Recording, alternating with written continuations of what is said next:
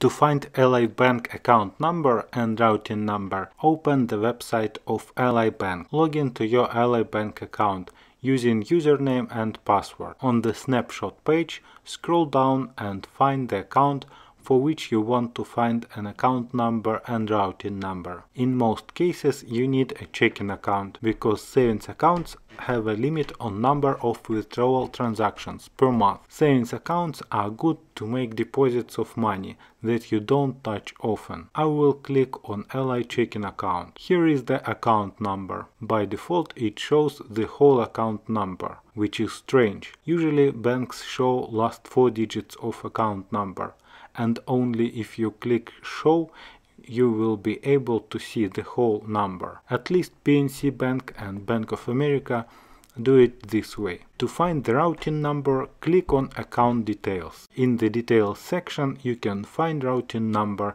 interest and other information. This routing number is specific to Ally Bank. To find account number and routing number for another bank account, click back. Here on the dashboard, let's click on Online Savings Account. On the Savings Account page you can see account number. If you click on Account Details, you will see routing number.